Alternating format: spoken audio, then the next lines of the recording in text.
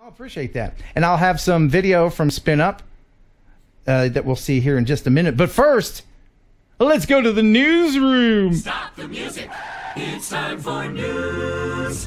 In the newsroom, it's all the news about drones you'd ever want to know. Droning the news, it's Jeff Sills. Hey.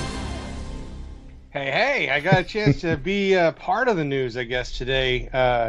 Got a chance to go out to Magnolia nearby and film George Bush's train coming through on its way to College Station for the funeral. Yeah, check this out.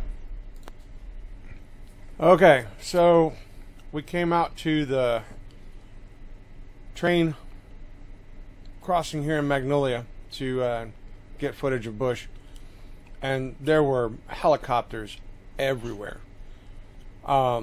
And once the train started coming into the town, the helicopters kind of skedaddled. They were, I guess, checking the tracks ahead of it. But I was able to get the drone up in the air, and I was able to capture this footage of the train passing through the intersection there in Magnolia. Obviously, I'm doing this on a telephone, or a cell phone. The picture is really small. It's hard for me to see shooting distant shots. So please accept this for what it is, and I hope you guys enjoy the footage. This is really cool, and the train is painted up like Train Force One there. Yeah, it's known as Bush 4141. It's actually George Bush's train. It was given to him and is part of his presidential library. That's really cool, and I'm glad that you were able to get out there and get the news chopper on the spot. Yeah, this is the first time the Phantom 4 Pro got a chance to go out and do its own little video. It's really small. It's hard still learning. to see. Yeah, let me. I was gonna add to that a little bit. All right, there we go. Got News Chopper 1 out there. Yeah, that's really good. And I'm so proud of you that you did that. But I have one little criticism, a little question. Lots of criticisms are there. Just a little question. Were you chewing gum? Dude.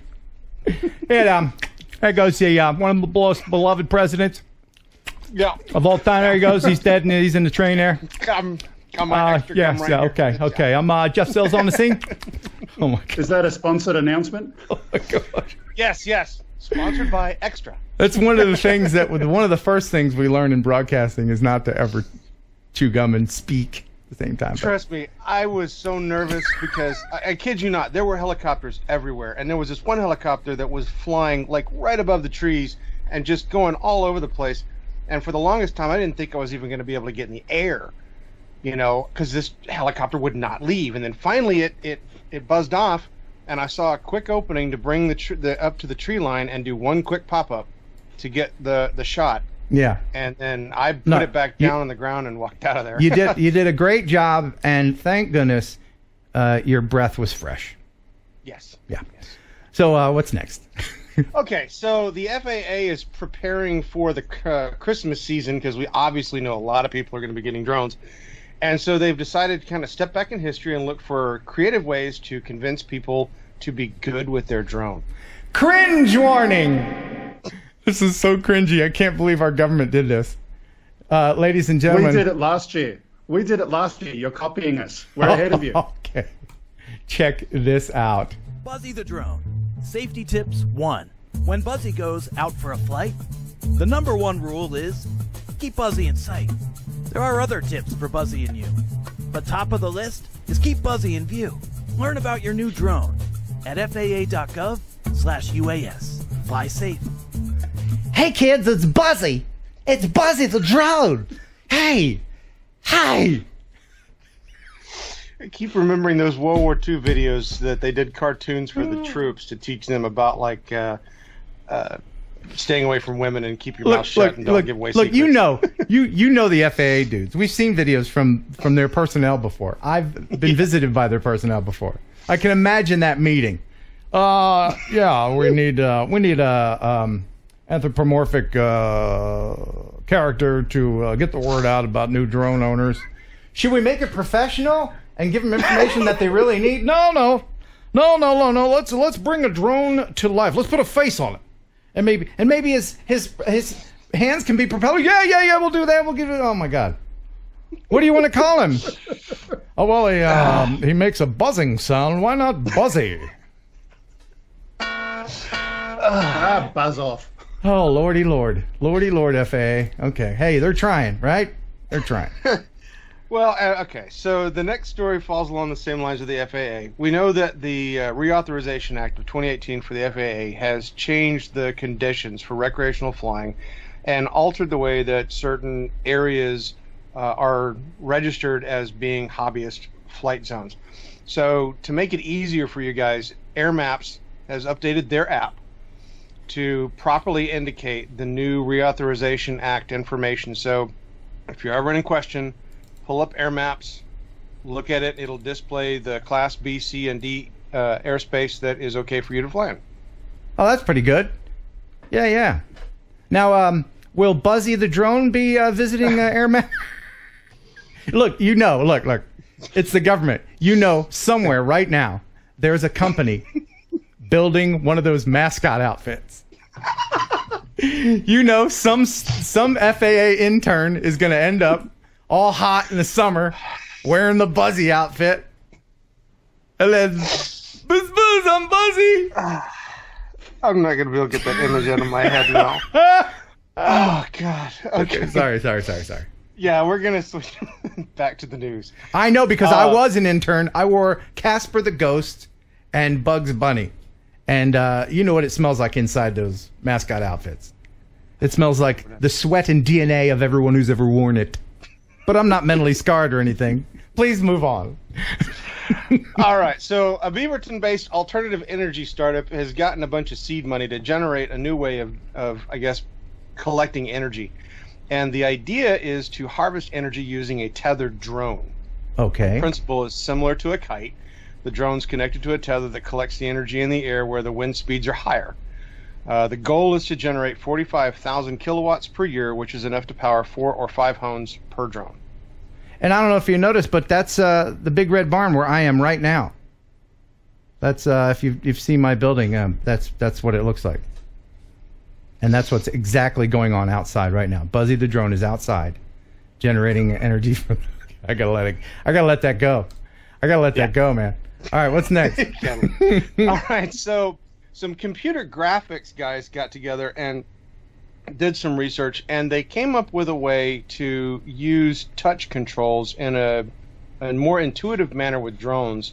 The concept is to be able to use a touchscreen device, such as your phone or a tablet, and be able to simply do touch gestures on the tablet to tell your drone how and what to film. Huh. And then it will automatically spin or control the drone to get the shot that you're asking it to do. Okay, but this is only for stills, right? That's the thing. I mean, it could be for stills, but they're talking about it being able to move backwards and forwards along the camera axis, so I'm thinking that they're talking video as well. Oh, okay. I'm not a fan of that. Just learn how to fly a stinking drone if you want to. Everybody wants to try to come up with a different way of flying a drone. There's always somebody with some shortcut. Remember that story we did a while back where dude had a suit and he did like gestures or something? What is wrong with this?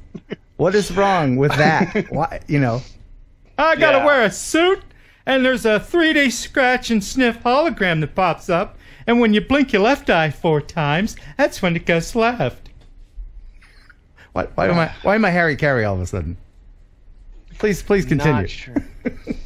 Okay, so we've talked about a lot of different police departments that have gotten drones, and if I'm not mistaken, I guess the one police department that was never really mentioned is the one police department that has, I think, the most oversight from the Civil Liberties Union, which is the New York Police Department. They have announced now that they have placed 14 drones with their NYPD department to assist with emergencies. The minute that they released this, they had to go out and reassure the Civil Liberties Union that they're not going to be using these drones to monitor people. Okay. I'm sorry. I mean, you're talking about like one of the most liberal cities in the world. I knew full well the minute that they introduced drones there that it was going to cause a stink. Same thing happened in L.A. when the LAPD got their drones. Everybody's like, no, you can't use your drones. You're going to be looking in my window with my wife.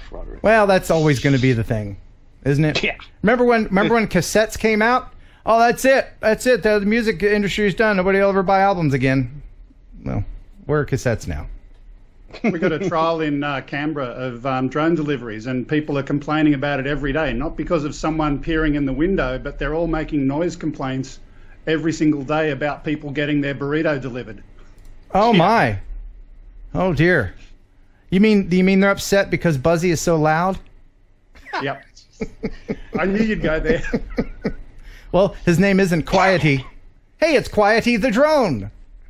All right, we got one more story, and this one kind of this has everything, doesn't it, Jeff? Well, okay. Now we've got one more story before what I know you're talking about. Oh, okay. The last story that we have is a San Francisco hacker is serving a record-setting prison sentence for orchestrating a new drop contraband in a Louisiana prison yard. The way it works is he basically smuggled a cell phone into the prison. He then used it to steal credit card numbers, plunder people's accounts. He took the money, invested the profits in a drone, which was then used to fly more phones into the prison. And of course, they caught him in the process of doing that. But what a solid business model. You reinvest into your business. You know, you have a successful smuggling into prison business, and you think, well, how am I going to do this better? I'll get a drone, buy more illegal phones. Okay. If only these idiots would apply their smarts to legal things. Yeah, well, he was our idiot criminal for the week, and I couldn't pass up sharing that. Okay. Okay, so the last one that Ken mentioned has everything. There was a surfing event that was going on, and a drone was flying out over the water over the surfing event, and apparently people didn't want the drone there, so they decided to knock it out of the sky using a helicopter. Yes. Well, first they tried knocking it out of the sky using shoes and things, and that didn't work. So then the helicopter pilot decided to use the helicopter's wash to slam it down into the ground. Yeah, and it did it. Now there's many things wrong with this. Shall I start, or do you want to start? No, I will let you take lead on this one. Two wrongs don't make a right. First, the drone operator was in the wrong. Clearly in the wrong airspace. And the helicopter pilot was in the wrong because a drone is still an aircraft, and you can't interfere with another aircraft. You can't go to war with a smaller, inferior aircraft and destroy it in such a way. So they were both wrong. Yeah, and of course, naturally, he downed the drone into a crowded area, which is even worse. And the simple fact that, nobody decided to take the effort to just find out where the drone pilot was flying from and ask him to bring the drone back. Right. Well, this is, crowds get together and they do these things. That's how police cars get overturned and store windows get smashed. One idiot starts and the rest are like, well, it was okay with him. Let's all do it. Woo, let's all. And then they're all idiots. But I don't know. Well, What do you have any more to this story? Is there any more to this story? What is going to happen? Is there anything? Well, we don't know what's going to happen with this. Obviously, the drone pilot has the right to be able to take this to the NTSB and to the FAA and complain. He was in the wrong for being where he was at, but the pilot was just as wrong, if not worse, for what he did. So as to whether or not there's been any follow-up on this, the articles that I've read so far are all just focused on the flashiness of the video. I'm not seeing a lot of follow-up on this yet. Okay, well, hopefully somebody will get their wrists slapped, because we can't have this kind of thing happening. And by the way, they put a Mavic in the freaking water, dude. No, it's just wrong. Greg, your thoughts? I'm just imagining if, the organisers sent in the chopper, what if the people who owned the land in the area didn't like it and they sent in a fighter jet to bring the chopper down? Would it be any worse? Right. Exactly the same thing. Yeah, it just keeps escalating. Yeah. But, all right. Well, thank you very much, Jeff, for the news. Appreciate it. Before we let you go, what do you got there? What do you got there? Is that Howard Cosell? And, yeah. And the greatest boxer that ever lived? Muhammad Ali today. So they loved pulling tricks on each other. Muhammad Ali would always go after his toupee. That was clearly a toupee. And back in whatever 420 resolution television, when it was really poor before HD, you could wear a toupee like Howard Cosell and get away with it. Yeah. Awesome. Thank you so much, Jeff. Is there anything else you'd like to add before you go? Obviously, of course, I want to tell everybody to go out to the wiki and check out there, because there is news that goes to the wiki that doesn't make the cut, and it's definitely worth seeing. And I want to give a shout out to Mel and I Am Wedge and Steve Carpenter and all of the gang that threw in the money necessary to finish the remainder of the parts necessary to complete the Rollins drone. Oh, that's right. All of that stuff is going to be showing up. In fact, most of the parts are showing up to make it fly today. And the remainder of the parts to get the gimbal to function will be showing up on the 18th. So hopefully before Christmas, it will be a fully functional drone. That's awesome. And if your drone is broken, just go ahead and send it to Jeff. He'll fix it right up for you.